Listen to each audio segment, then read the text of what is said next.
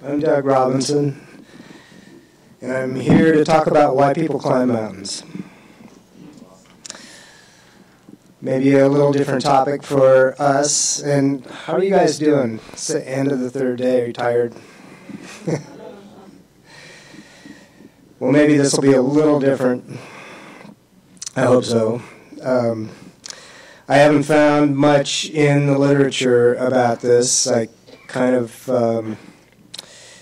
well, it all came to me because of experience. Starting in, I've been a climber and a guide for over 50 years, and I started noticing that I was having altered states of consciousness from climbing. And then I happened to, at the same time, it was the 60s, I took psychedelics, and I noticed the similarity between those experiences, and so that led me to a lifetime study here, and I've just...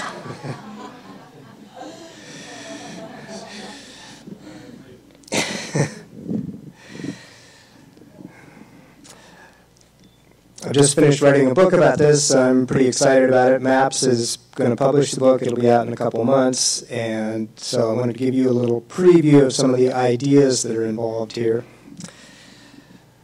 Yes, gets us high. Ha.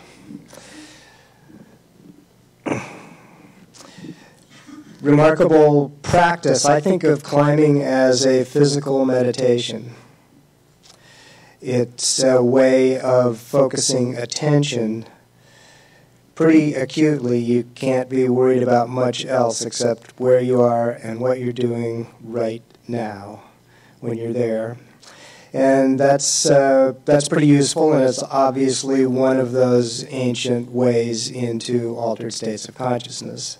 I was interested to hear Roland Griffiths this morning talking about the relationship between meditation and taking psilocybin, for instance. I noticed the relationship between climbing and taking various drugs. So here's a guy on a hard climb, and it's safe to bet that his perceptions are about to be altered, his state of mind, from what he's doing. And I'll characterize that as physical effort and a degree of fear. Not a whole lot of fear. We'll go into that in a second. But often a whole lot of effort. So there are some assumptions that we have to get rid of first here. And the first one is that we're adrenaline junkies. And it's not true. But this has permeated our culture to such an extent that I have to start out by saying, you know, by distancing climbers and other practitioners of of the so-called extreme sports, those of us who are in these things don't like to hear them called that. For us, it's more like normal living than being way out there. And in fact, I think it leads to an important distinction. I believe that we're all stimulus addiction people because we naturally have a low state of stimulation. Pretty easy for me to fall asleep in one of these lectures. Anybody who's fallen asleep, raise your hand. But adrenaline is strong stuff. It was the first hormone to be discovered in 1893. It really founded the whole field of endocrinology based on Walter Cannon's work at Harvard in the early part of the 20th century. 1915, he published his major book on the subject, and the field was launched. And now we have some 69 official body hormones, according to Wikipedia, the last time I looked. So it does very obvious things to you. If you've never had an adrenaline rush, congratulations. We don't like it because it's not fun. Adrenaline is not something, if you been through it that you would seek out and cheerfully do again. So this is a big part of busting the myth. I don't know if you can read this. I just had an adrenaline rush. It's very common. I believe it's not common at all. And the longer it is till my next big one, the better I'll like it. I think the most common experience for most of us of having an adrenaline rush is in one of these vehicles. You know, you're droning up the freeway, nothing's going on, and all of a sudden the guy in the next lane almost sideswipes you, or there's a near accident right in front of you, and you go into a big adrenaline experience. And if you have an opportunity, the next time that happens, pull over to the shoulder and watch it unfold in your body. And then notice what it's doing in your mind also. It's a pretty dark experience. It's more like full panic than like fun. And anybody here who has, did anybody have different experience than that?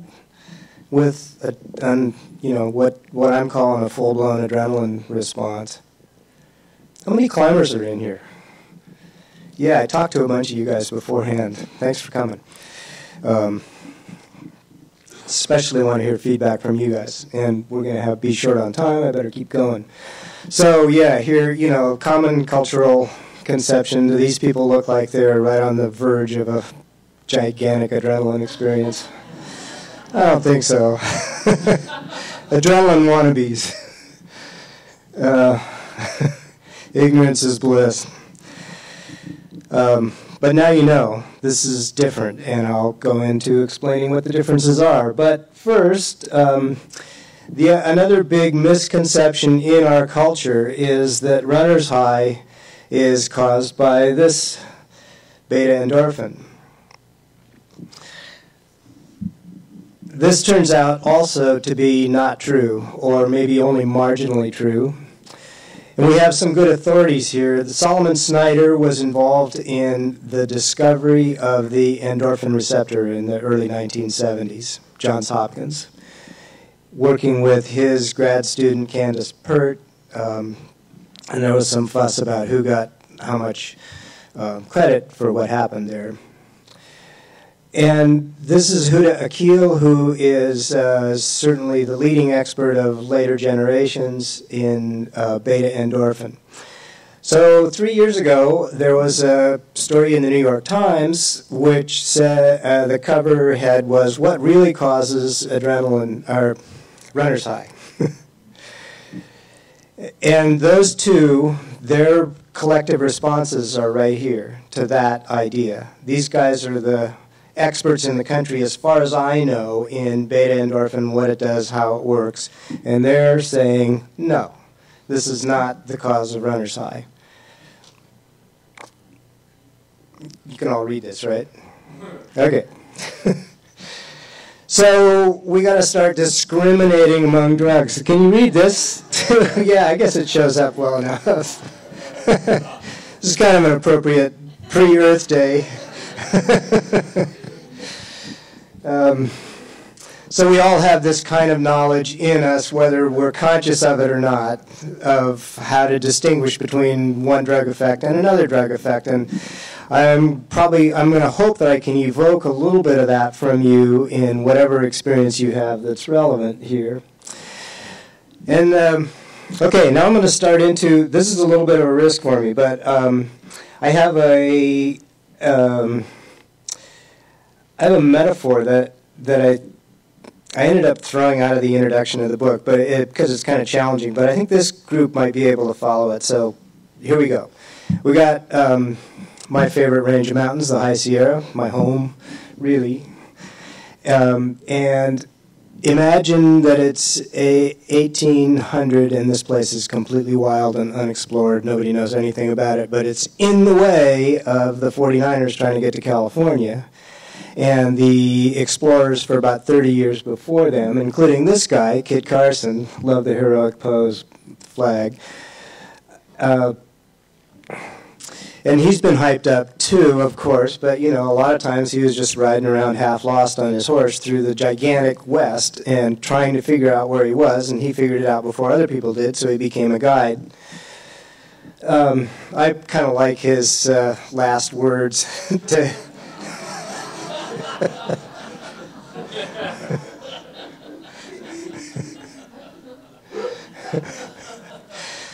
So, okay, Kit Carson is wandering around during the fur trapper trader era and helping to really discover California and find, for white people, excuse me, and find ways over the passes over the Sierra, including the pass that's named for him, Carson Pass. And not too long after that, Josiah Kirkwood came along and put up this log cabin. 1864, it opened as a roadhouse with a dirt road running in front of it. All right, flash forward to Prohibition era. Now it's the 30s. The road's still dirt in front, but there's a few cars going by.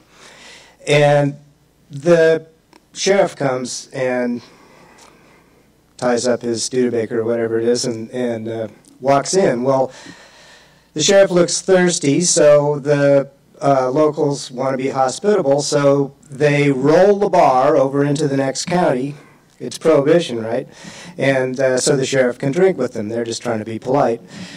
Well, they could only do that because, like, this was the only dwelling for 20 miles in every direction for most of its lifespan. And when the surveyors came and went, okay, we need to divide up counties here, they went, all right, well, let's make the middle of this room the intersection of 3 counties. So now today, if I go to the bar and I get a beer, I'm in Alpine County, and I take it over by the fireplace to sit down and drink, I'm in El Dorado County, and if I go to the men's room, I'm in Amador County. So they really could roll the bar. The bar's nailed down now. But this is, so here comes the metaphor. There's the intersection in this unusual bar room of 3 counties. And we're going to call this being like the intersection of 3 fields of study. Maybe that's on my next slide. Yeah. Psychoneuroendocrinology. This is a powerful field that actually is going to inform our understanding of why people climb mountains. The neuro part's probably the most obvious. Endocrinology is, of course, the study of hormones. I mentioned that there are 69 body hormones. If you look in Wikipedia now, they don't even have a page category for neurohormones. That's how new that field is. Some people call them neuromodulators instead. They're roughly equivalent. Probably people wandering around here who would quarrel with that loudly, but they're pretty similar in my understanding of them. They work not in the neural way where one nerve almost meets the other, and at the synapse, chemicals jump the spark gap and carry the message onward. That's classic nerve action.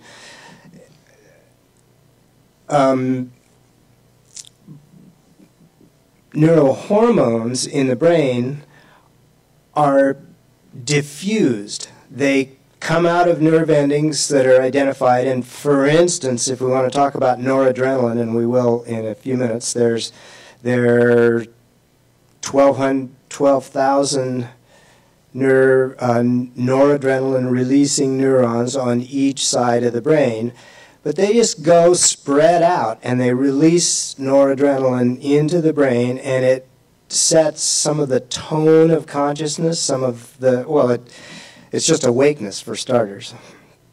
You're awake, you have a little more of it, you're alert. It's the sense of being alive, ready, you know. You can sit up in your chair even at 2:30 in the afternoon. It's a neurohormone. There are maybe, I'll say 20 just to have a number, including beta-endorphin, but it's not very common in the brain. Including adrenaline, it's pretty uncommon in the brain also. Okay, now fear is the other part of this equation. Endurance, obviously, if you hike uphill or climb uphill for hours, you're certainly working your aerobic self. The fear part is a little harder to quantify, but one expert characterized several neurohormones being raised by fear, and interestingly, his list did not say adrenaline on it, but it did start out with noradrenaline. Norepinephrine, same thing, different words.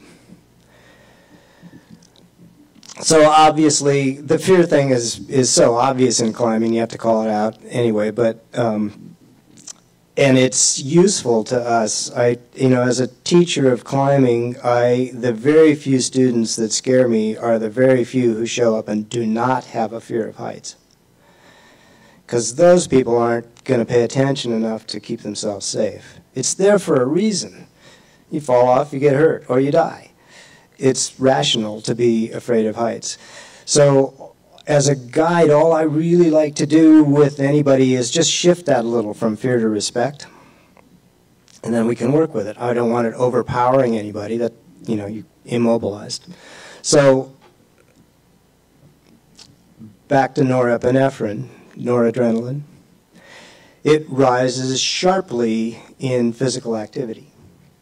So when you're climbing, there's a lot more of it in your brain. This happens to be in blood plasma, but it's the same deal in brain. Two other neurohormones, the other two of the big three that kind of run the place, are serotonin and dopamine. My housemate found this. I love it.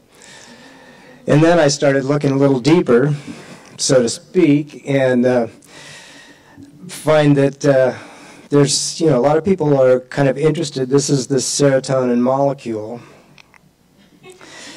And interestingly, it was first isolated as a hormone in the gut. And 99% of it in the human body is not in the brain. And yet it's one of the main three neurohormones that makes the brain what it is, that makes your consciousness what it is right now.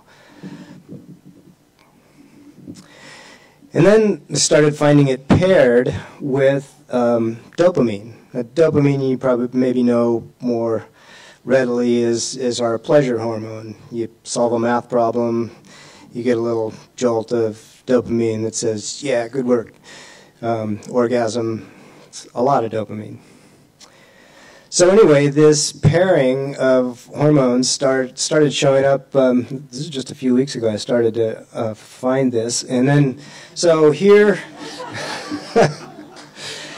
we're going to start calling this a hormonal cocktail. And so peeking out from under this little cocktail dress are the first three ingredients, the noradrenaline, dopamine, and serotonin, that are kind of the baseline of your brain function, and if they elevate, you start feeling better, happier, more alive, more functional, you got equanimity, you got roll with it. Serotonin seems to do that especially.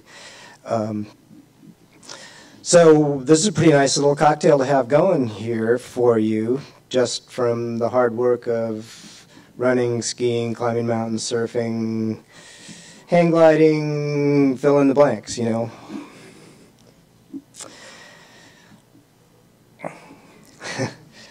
of my neuroscience friends who I climb with, the guy who runs a stem cell lab at Stanford, showed up wearing this t-shirt. Yeah, electronics, simple. Nervous system, way complex.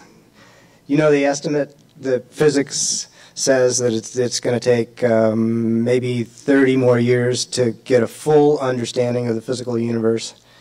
That estimate for neuroscience is 200 years. It's the longest one in science. So we're up against some difficulties in trying to figure this stuff out. But okay, now I'm going to talk about two more ingredients to the hormonal cocktail that I think are there. And the first one is DMT. DMT has been found in healthy human brain tissue and in the pineal gland. Probably most of you know this stuff. Nobody knows why it's there. It's controversial even because it's been found in some studies and denied in other studies. And I recently had the privilege of being told by a senior neuroscientist that this idea here is pure baloney. So expect resistance. The future is unwritten, even for that guy. Okay, so the relationship, just so you might remember, serotonin is in the black, and if you lop off the hydroxyl group on the ring, and then you add 2 methyl groups out on the end, you have DMT. So the relationship is quite close. They're cousins. Nick Kazi is here, Nicholas Kazi, and has presented, and he had just done a really important piece of work using a newer technology that is 1,000 times more sensitive for finding trace elements in the brain, and DMT is a trace if it's there at all. I'm pretty sure it's there, so we'll say it's there. This machine, the method is called gas chromatography mass spectrometry. Don't worry, there's not going to be a test. But this is just last August, he published the results showing in the brain I'm going to go back for a second, not DMT, but the enzyme that produces DMT. Let's go back one more. There we go. So in order to add those 2 methyl groups onto the end of the tail of this compound, you need an enzyme called INMT. And it had been controversial too. Nick Kazi found it for sure robustly in the pineal gland and also in several parts of the brain. The implication is that it wouldn't be there unless it was doing something. And so now Rick Strassman, who wrote this book, some of you may be familiar with, is teaming up with a couple other researchers, and they are using the same method now to re-assay for DMT in human brain and pineal tissue. And I keep checking his website, like again last night, to see if the results are out. Sorry, can't tell you yet for sure about that. So we'll leave the controversial part alone. Yes?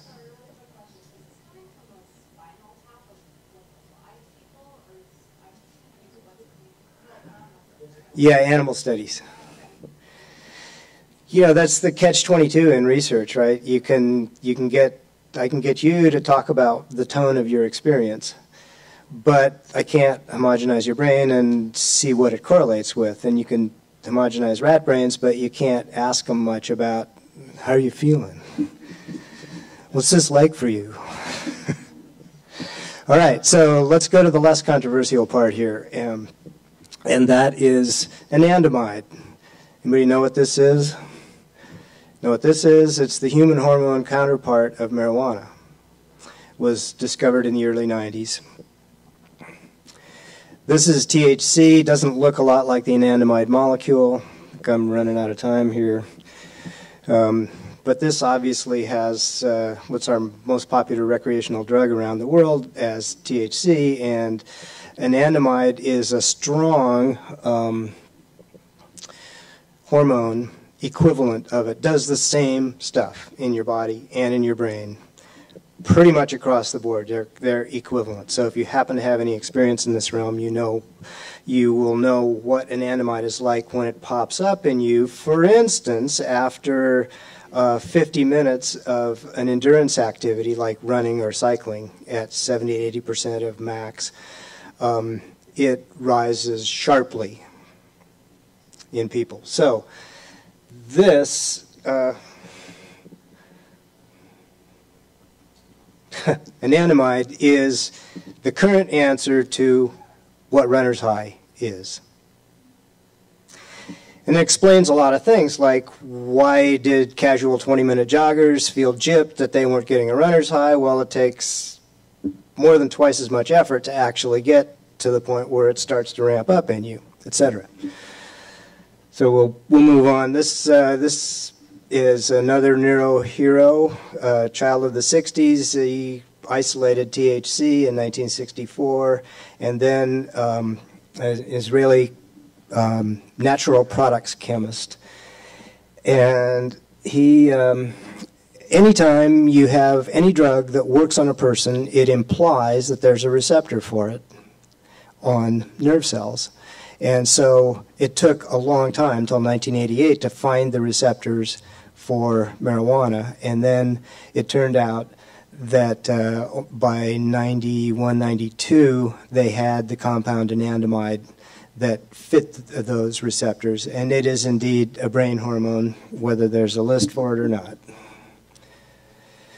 Does a lot of things. So here's our cocktail. We got noradrenaline, dopamine, serotonin, anandamide, and maybe, probably by me, DMT.